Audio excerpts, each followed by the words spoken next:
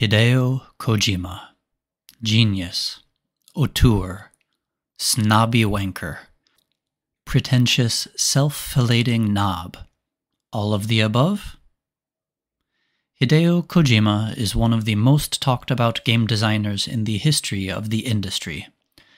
Joining Shigeru Miyamoto, Hidetaka Miyazaki, and Yoko Taro from Japan, Hideo Kojima's characters, narratives, and game design choices have gone on to influence at least 2 generations of younger developers. Rather than explore his influence, however, this video essay will explore what influenced Kojima, specifically focusing on one literary reference: Kobo Abe. Kobo Abe is a Japanese author most famous to both Western and Japanese literature buffs for his book Suna no Onna, The Woman in the Dunes. Since the release of Death Stranding, popular interest in Kobo Abe has revived due to a quote from his short story Nawa, or The Rope, being used at the beginning of the game. Born in the 1920s, Abe spent his childhood in Japanese-occupied Manchuria. Returning to Japan, he studied medicine but never practiced. While in university, he began his writing career. By the late 1950s and early 1960s, he published the works for which he is most well known: Suitcase and Cliff of Time in 1955, The Man Who Turned into a Stick in 1957, Suna no Onna in 1962, Tannin no Kao in 1964, and The Boxman in 1973. In my mind, I can clearly picture Kojima as a scruffy economics college student, browsing his library or counterculture bookstore, stumbling upon this bizarre author, and falling in love with his style. I myself had similar experiences with Thomas Pynchon, David Foster Wallace, and a few other authors during my college years. Abe's work can best be compared to Kafka, with surreal and strange happenings that will leave you scratching your head most of the time. To illustrate, I'm going to attempt to summarize The Boxman.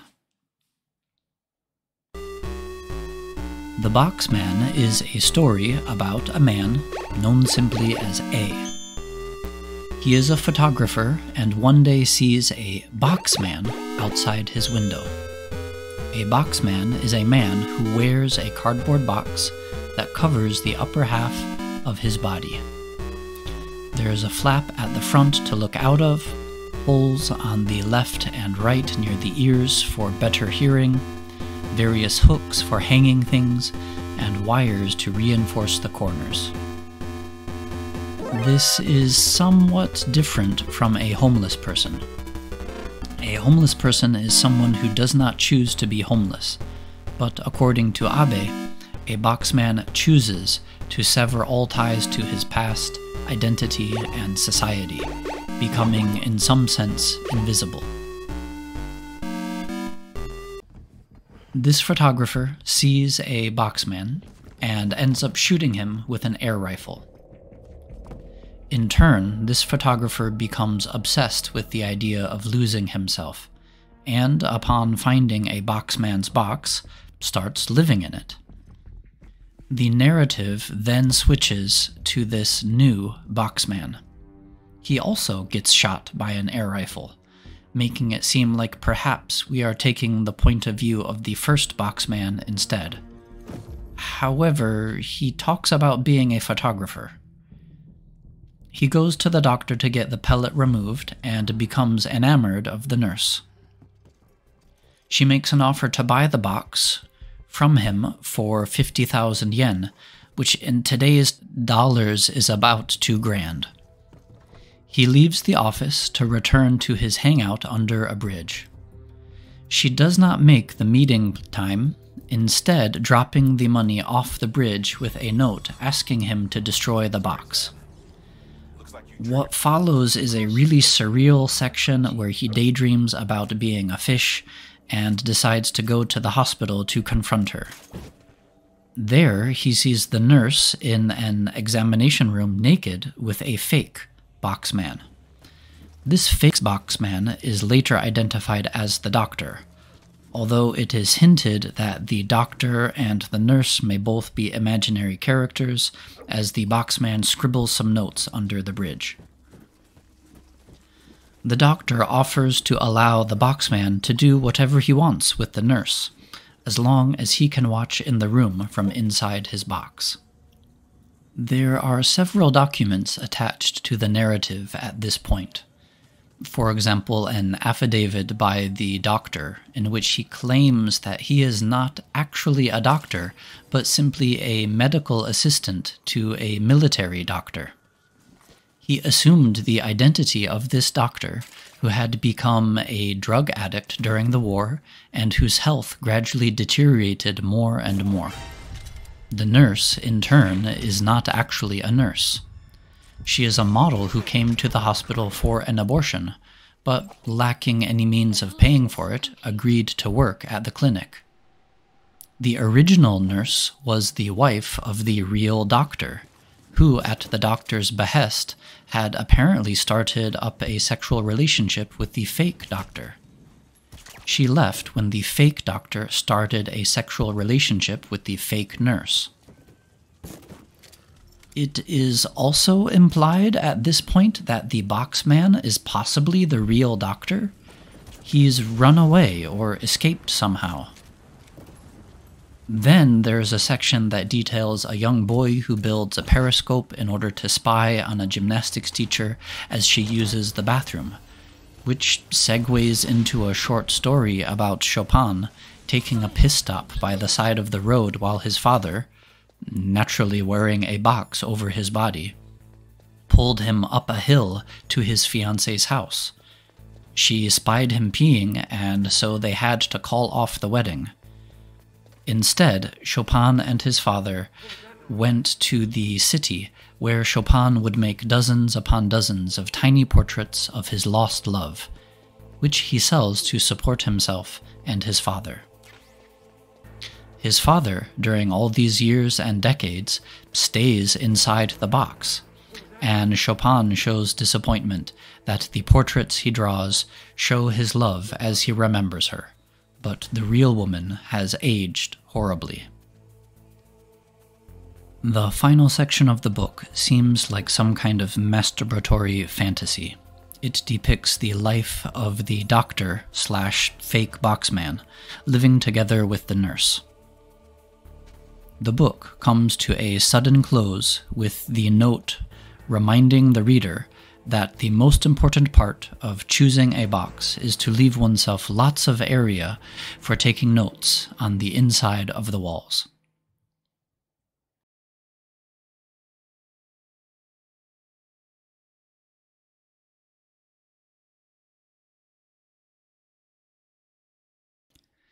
The Boxman explores themes of identity, what it means to see someone, what it means to be seen by someone, and the sexualized versions of these, voyeurism and exhibitionism. It is never clear whether the photographer at the beginning is the same person as the later Boxman, nor how much credence should be given to the affidavit by the doctor. The box, further, is often compared to the chrysalis of a butterfly. A man enters the box, but the box is a space of gestation or transformation, and it is not clear what leaves the box. The nature of identity is thus characterized as murky, fluid, and subject to interpretation and negotiation. In James C. Scott's Seeing Like a State, and Against the Grain, He explores how government reforms typically focus on making this murkiness and fluidity impossible for their citizens. The Chinese Emperor Qin Shi Huang, for example, famously reformed the weight and measure systems and the writing system. The early rulers of agrarian societies often forced their citizens to grow crops such as corn, wheat, and rice instead of potatoes, yams, or other root plants. The logic behind these moves is to make collecting and administrating taxes easier. Having a standard system of weights lets the government check whether their farmers are cheating by using a basket or jar that is slightly smaller than the standard one. Grain crops allow for relatively easy calculations based on the grain and fertility of the land and the area of the land. Root crops can more easily be hidden from tax collectors, buried as they are.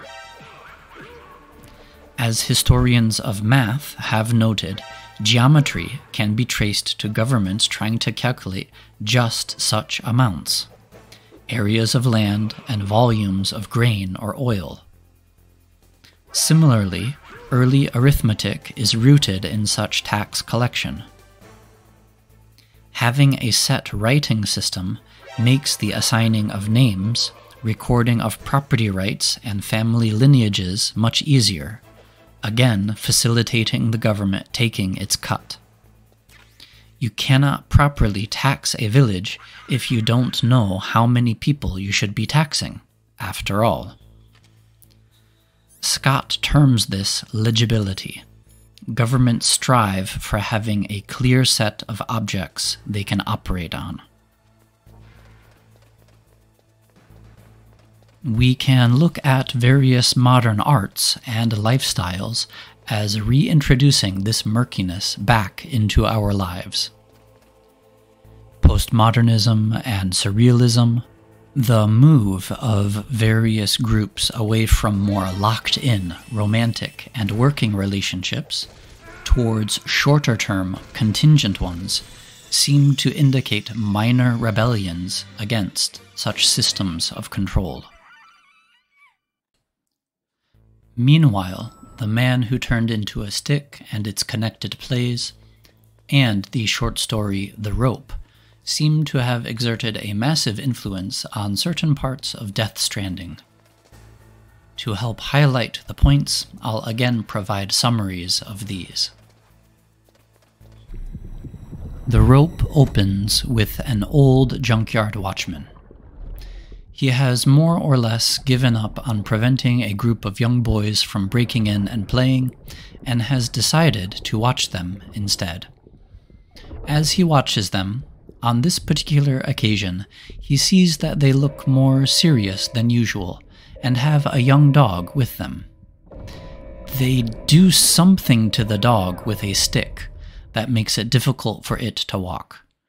I'm not really sure what they do. It is not described in the story.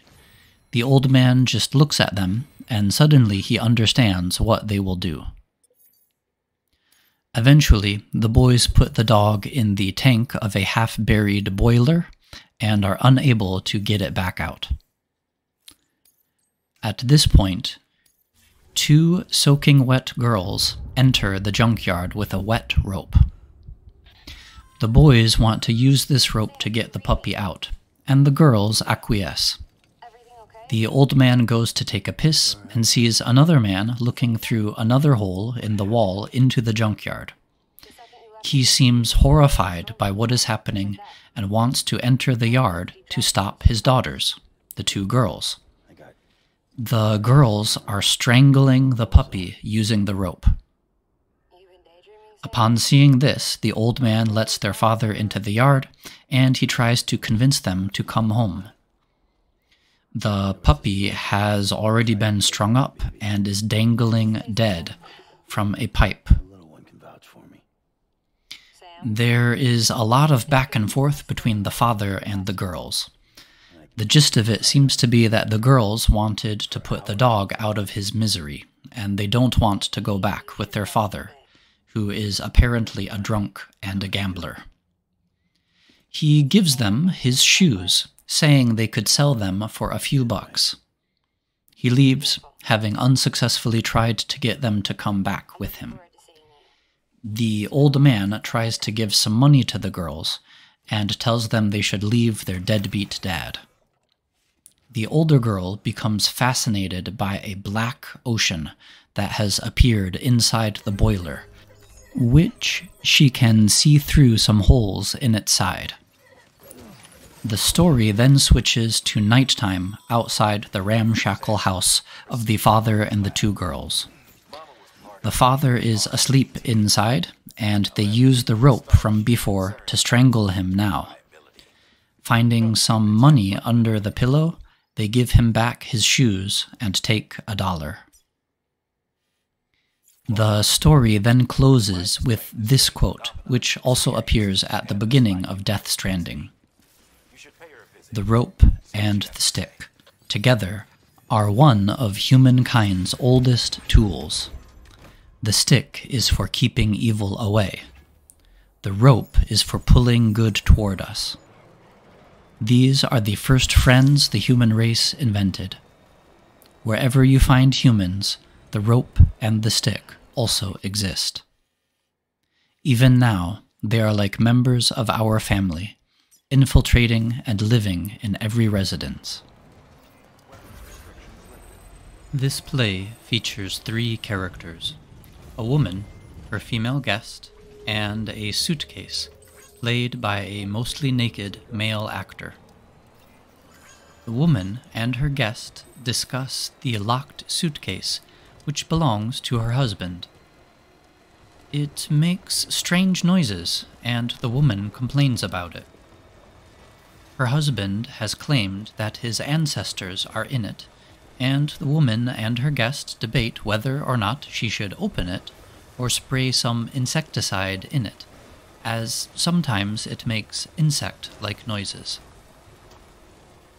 The play closes with the woman claiming her guest is jealous or envious in some way, and the guest leaving.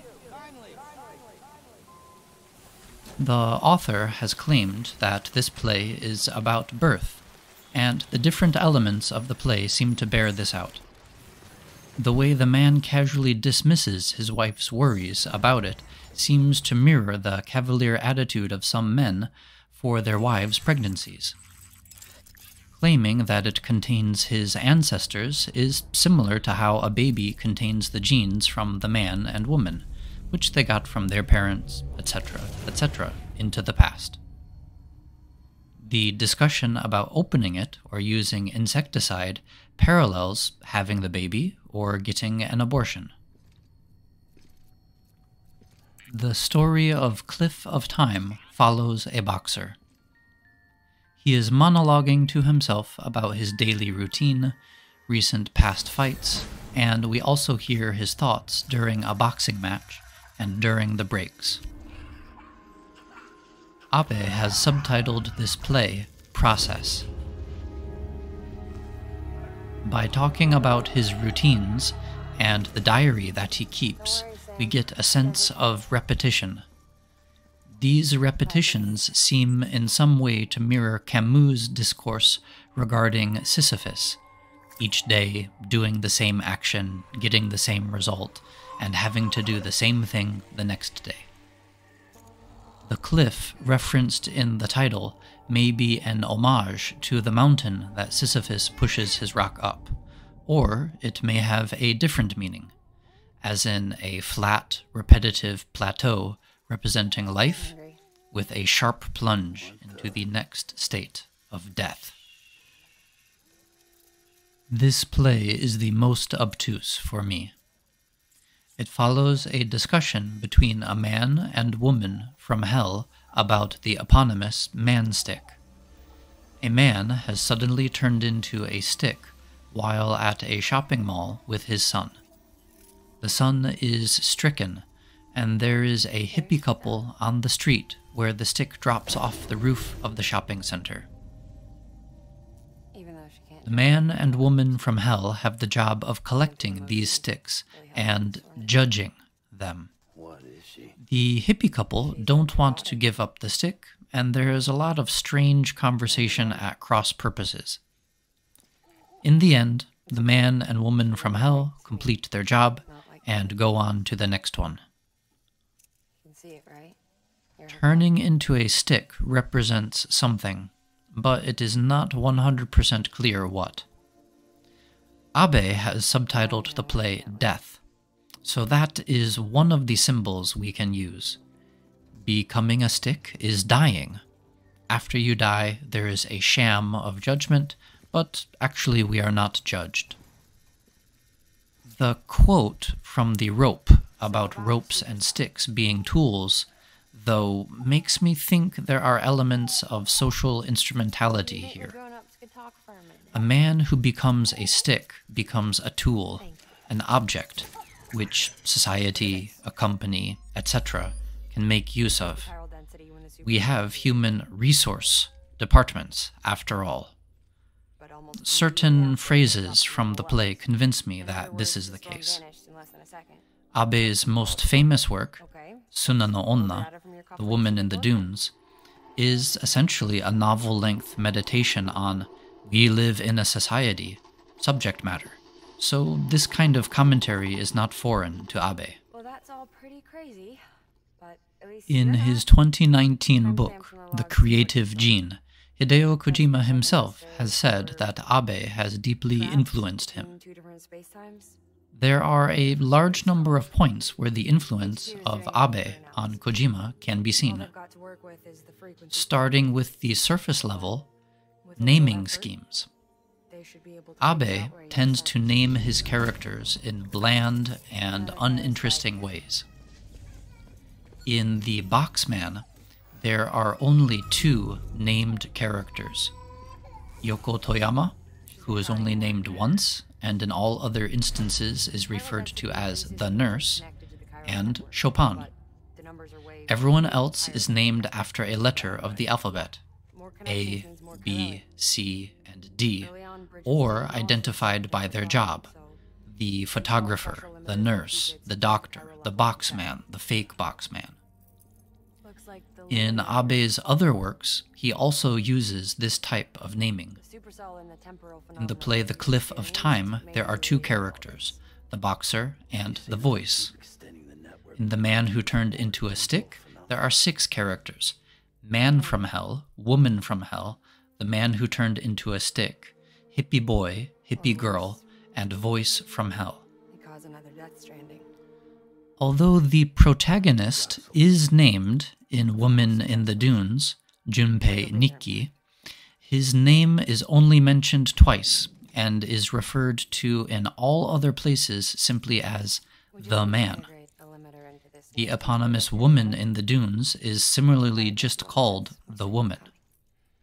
For his part, Kojima names many of his characters using adjectives or after some key feature.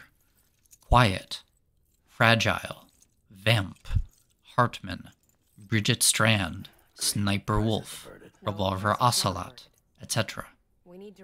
The names of the soldiers who join your army in MGSV follow a similar scheme: Raging Hippo, Timid Leopard, etc.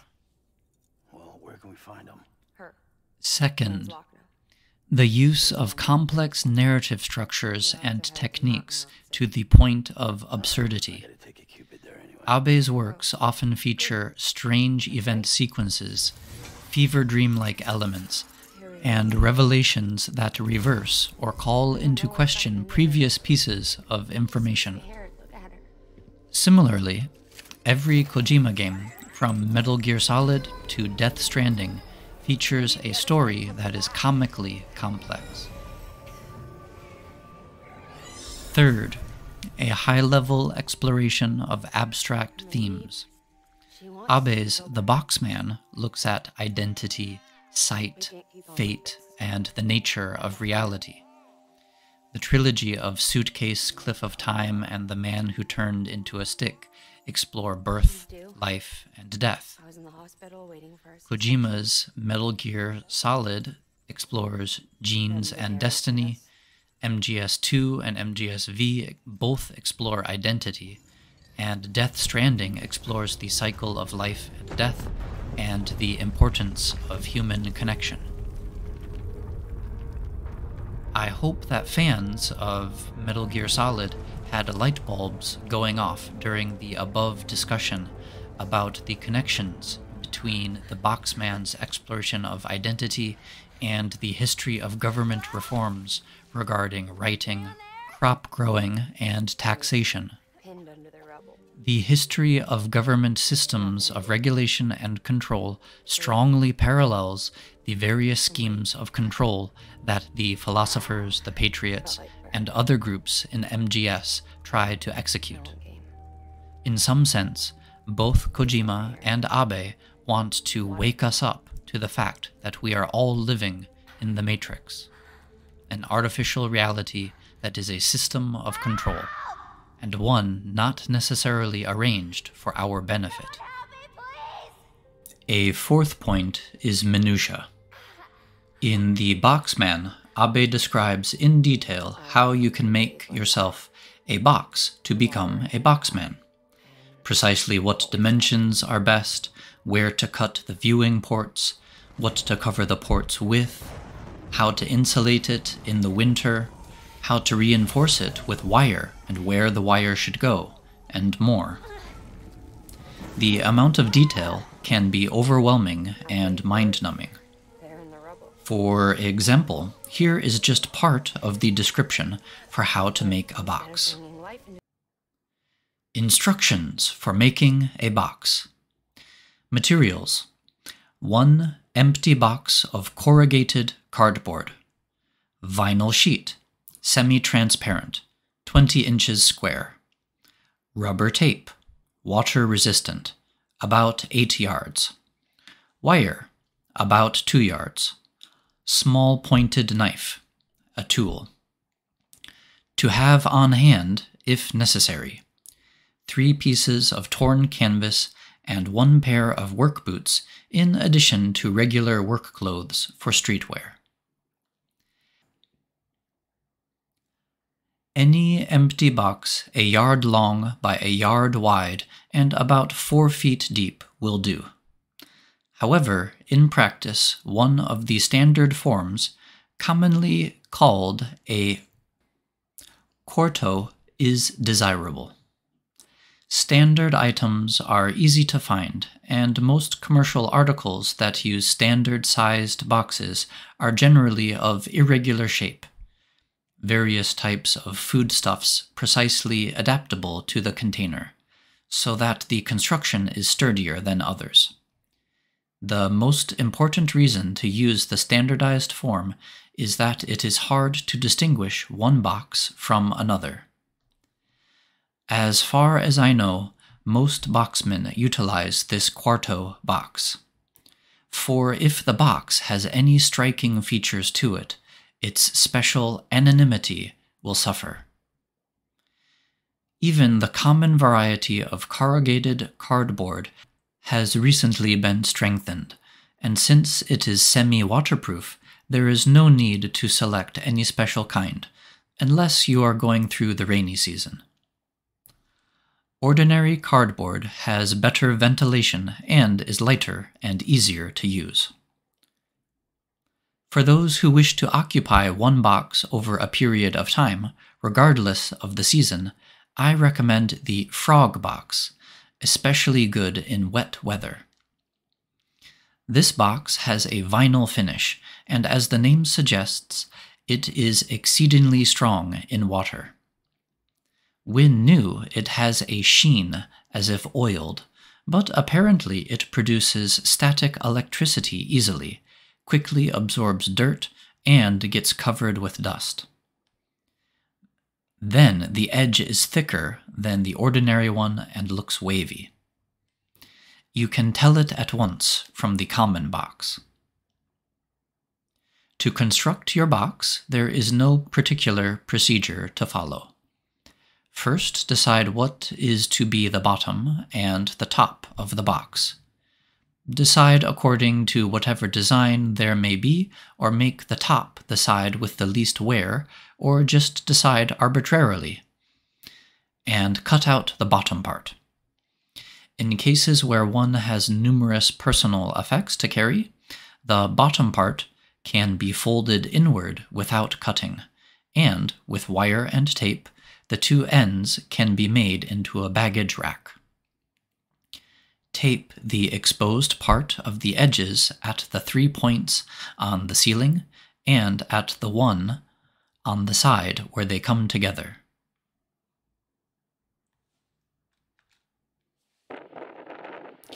In Woman in the Dunes, he describes the exact size and shape of the sand particles, the deterioration of the materials in the building, and many other points. In similar fashion, Kojima will go on and on about the significance of the color some special bacteria emitted when it died, or the fine print in nuclear arms agreements, or how certain things are supposed to work, either in his games or in the real world. Here is an example of Kojima going off the rails.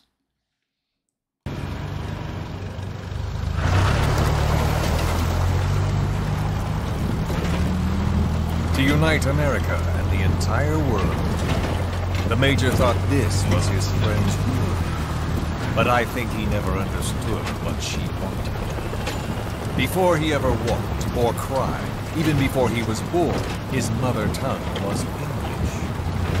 He doesn't know the pain of losing his own language.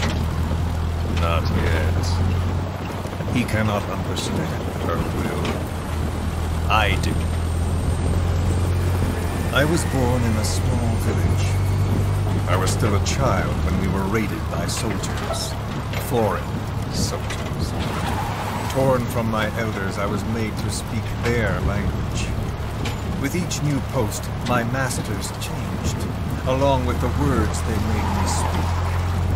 Words are peculiar. With each change, I changed too. My thoughts, personality, how I saw right and wrong. War changed me, and not only my visage. Words can kill. I was invaded by words, burrowing and breeding inside me. A philosopher once said, "It is no nation we inhabit, but a language." Make no mistake, our native tongue is our true fatherland. My fatherland, my truth was stolen from me. And so was my past. All that's left is the future. And mine is revenge. On those who leech off the words of their fellow man. This is what I learned from the Major. And then it hit me. It was he who should feel my wrath. He and the code he chose as basis for control. Language codes, information codes, beamed all around us, genetic codes spanning history. By controlling the codes, Cypher Zero intends to unify the world. Codes implanted into our heads, sucking our minds dry as it spreads from one host to the next. A parasite upon this earth, that is what Zero is. As one born into this world he's afflicted, I hold him responsible for killing my freedom. Killing all traces of my past. Killing any promise of a future. We are all but dead men forced to walk upon this earth. A world reduced to zero. Cypher plans to use its codes to control the world. They think they can. And the mother tongue of all those codes is English. The word became flesh. The final parasite. It knows English. An English strain of the vocal parasite. I will exterminate the English language. With this, I'll rid the world of infestation. All men will breathe free again, reclaim their past, present, and future. This is no ethnic cleanser. It is a liberator. To free the world from zero. Let the world be. Sans lingua franca, the world will be torn suddenly. And then it shall be free. People will suffer, of course. A phantom pain. The world will need a new common tongue. A language of mutes. My metal ears shall be the thread by which all countries are bound together in equality. No words will be needed. Every man will be forced to recognize his neighbor. People will swallow their pain.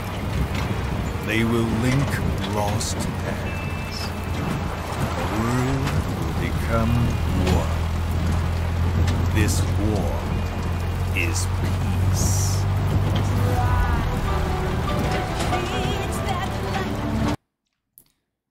The Boxman specifically seems to have exerted a huge influence on certain parts of MGS. First, there is the most famous mechanic of the MGS series. Snake can hide in a cardboard box, and the size and type of box is very similar to that described in the Boxman. Further, the way a Boxman is described in the book is like this. For example, in your case, I'm sure you've not yet heard of a Boxman. Though there can't be any statistics, there is evidence that a rather large number of them are living in concealment throughout the country. But I've never heard that Boxmen are being talked about anywhere. Evidently, the world intends to keep its mouth tightly shut about them. Have you ever actually seen one? Let's stop fooling each other now. Certainly a Boxman is hardly conspicuous.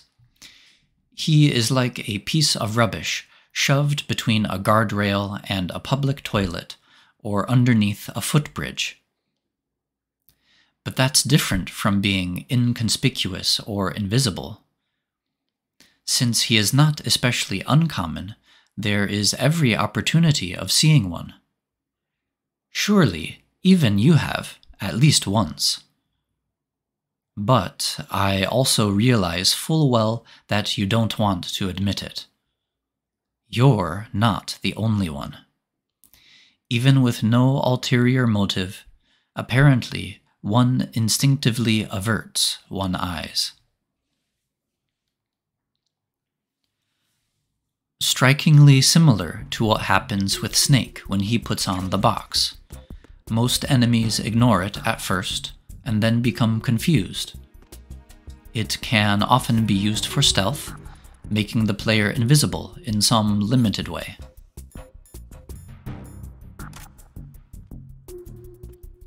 Further, the way that Metal Gear Solid, Metal Gear Solid 2, and Metal Gear Solid V peel back layer after layer of illusion and lies until the opening quote of Metal Gear Solid V, "There are no facts, only interpretations," Friedrich Nietzsche, really strikes home.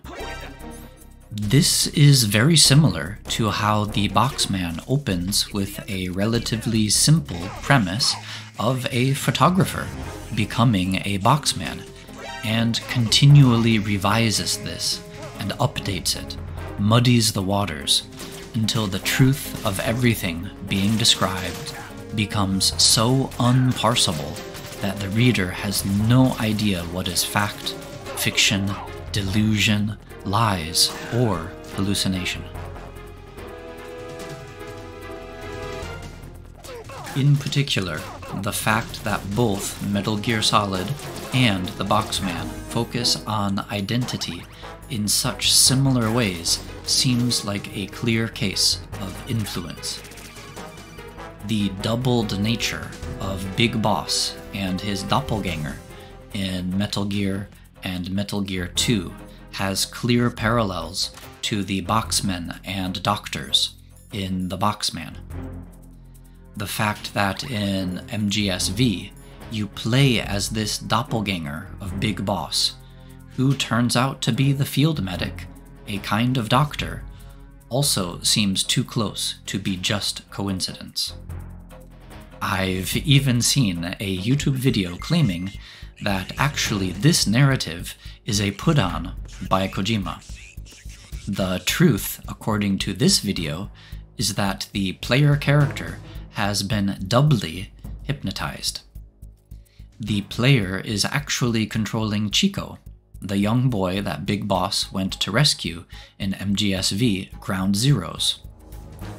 Chico has been brainwashed into believing that he is the medic, and then brainwashed again into believing that he is Big Boss.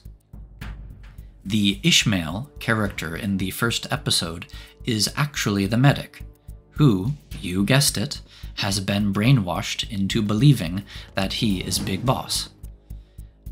Big Boss is presumably using the two of them to enact his uber-dastardly plan for world domination.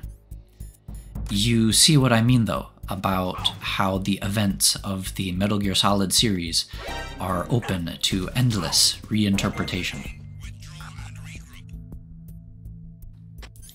Moving on to Death Stranding and its influences, the scene where Fragile is betrayed by Higgs echoes the scene from The Boxman, where the titular Boxman waiting under the bridge feels he has been betrayed by the nurse.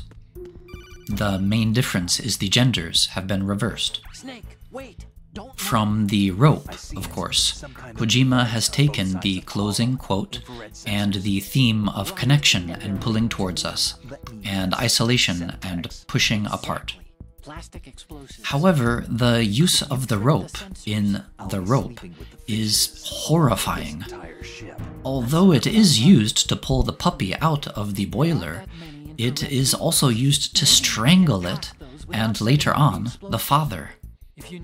This is hardly a purely positive tool for pulling the good towards us.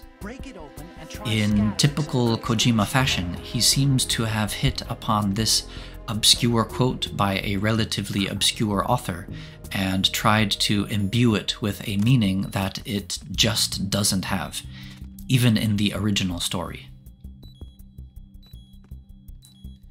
And while we're talking about this quote, I think it is important to note its connection with Setsubun. This is a Japanese holiday celebrated on February 3rd. During this festival, a family member, usually the father, will don a demon mask, and the children will pelt him with roasted soybeans, chanting, "Oni wa soto, fuku wa uchi," devils out, good fortune in. This seems more clearly what Abe was thinking about with this division between attraction and repulsion, good and bad. In terms of tools, look, I'm not an anthropologist, but even going through a few articles on Wikipedia about tool use in humans and animals should be enough to disabuse anyone that this idea has any basis in reality. Apes often use sticks to get ants and grubs out of holes, effectively transforming the stick into a rope. They also use leaves and grass to wipe their mouths and their private parts when they are dirty. Are the leaves a stick or a rope? They also use rocks to smash shells of nuts or other hard-coated foodstuffs. Is the rock functioning as a rope, pulling the nutrition from the food? Is it a stick, since it is damaging or separating the inedible shell from the nut. Fire was probably one technique or tool that came very early in human history, and it doesn't seem to fall into either category. Ropes and sticks simply change the location of some object, pulling good towards us or pushing bad away. Fire is an essentially transformative tool. You take raw meat and you get cooked meat back, which has a different flavor, different digestive requirements, etc. The consumption of cooked meat has changed human anatomy in numerous ways, from jaw and jaw muscle size, and gut size, and others, and probably at least partially fueled the increase in brain size early in hominid history. Rocks, of course, are what many people think of as the first tools, but this is mostly because rocks last a long time, and any evidence of stick use would be vanishingly rare over hundreds of thousands or millions of years ago. The rock tools of various cutters, scrapers, hammers, grinders, etc. also do not fall into this attraction-repulsion dichotomy. Going into hybrid tools, fishing rods and bows and arrows, by all accounts much later inventions, maybe only 100,000 to 50,000 years ago, combine ropes and sticks. As a whole, a fishing rod is used to pull fish in, while the bow is used to launch an arrow through the air. Both are used for hunting. Conceptually, are they both ropes? From this short examination, it should be clear that this idea is literal BS, and even metaphorically or conceptually, it just seems too simple to have much explanatory power.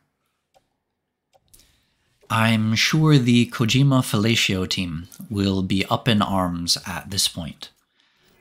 God, why are you taking this so literally? It's symbolic! Or even throwing Kojima's own response from MGS3 around as well. Death Stranding spends an unreasonable amount of time having characters spout off total bullshit about dinosaurs with umbilical cords, how the previous massive extinctions were all caused by EEs and the beach, how chiralium can be found in different strata of rocks when those extinctions happened, and much more. If we are meant to think about these connections, what they mean, and how they are related, then we should be thinking critically about them and not just sucking down whatever brain fart happened to ejaculate out of Kojima because he had indigestion one Thursday afternoon during a cigarette break. The other main point that he seems to have taken is the image of the Black Ocean. Moving on to the three plays, the image of a suitcase doubling as a baby or fetus seems to be captured by the bridge babies. From Cliff of Time, in typical Kojima fashion, he has named Normus Reedus' father Cliff. Cliff even gives a speech in which he uses his name in the geographic sense, as an obstacle getting in the way of others instead of as a bridge, bringing people together. My son. My bridge to the future. Without you, I was just like any other Cliff. A dead end. No way forward. Nothing but an obstacle. Looking on at the world people like you child. There is also the gameplay of bridge stranding itself. The packages that we carry to and from places are analogs of Sisyphus's rock. We never run out of more packages to deliver, no matter how many we carry to their destination. There will always be more deliveries awaiting us there, and when we hand those over, there will be still more. The topic of death and what awaits us after we die is a primary focus of both The Man Who Turned into a Stick and Death Stranding. Besides these themes and the reappearance of the stick reference, there doesn't seem to be much connecting the two. One extremely important difference between Abe and Kojima is their outlook on life. Abe's works are fundamentally dark and almost nihilistic. The two girls using the rope to kill their father is a good example. The rope is supposed to be used to pull the good toward us, and the girls use it to end the life of their father. While this may let them have a better life than if he was still alive, dragging them down, it is difficult to see the act in a positive light, and nothing about the framing of the event leads the reader to believe that their lives will actually improve. Given the earlier narrative tone, I can imagine Abe continuing the story by detailing the lives of the girls as they become streetwalkers, catering to sentient canines, or some such dark horror. Kojima, in contrast, goes out of his way to give some kind of hopeful ending to many of his games.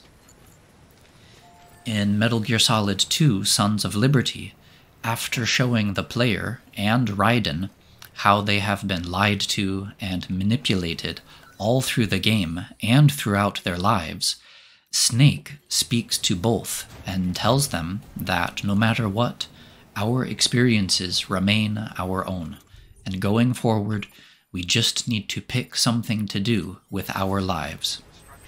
It might be right, it might be wrong, but the important thing is to move forward with that purpose and live. We can examine it as we go along. This echoes some of the messages in Metal Gear Solid as well.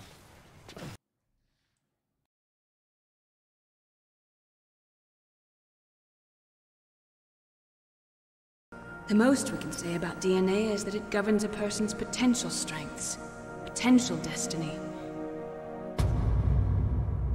You mustn't allow yourself to be chained to fate, to be ruled by your genes. Humans can choose the type of life they want to live. Snake, whether or not you're in the Fox-Die program isn't important. The important thing is that you choose life. And then live. Don't you think, Snake? Don't worry. I'm going to choose life too. Until today, I've always looked for a reason to live. But from here on, I'm going to just live. To wrap things up, there are many key points where Kojima has copied or borrowed techniques, themes, and story events from Kobo Abe. Themes of identity and the meaning of death, and the use of unreliable narrators to call into doubt previous story points link both. The naming conventions and the use of cardboard boxes further tie them together. The inclusion of vast amounts of minutia provides another similarity. I, for one, wish that Kojima had been able to copy the skill with which Abe incorporates magical or symbolic elements into the narrative to create metaphors about the human condition. You can't always get what you want, though. Thank you for listening.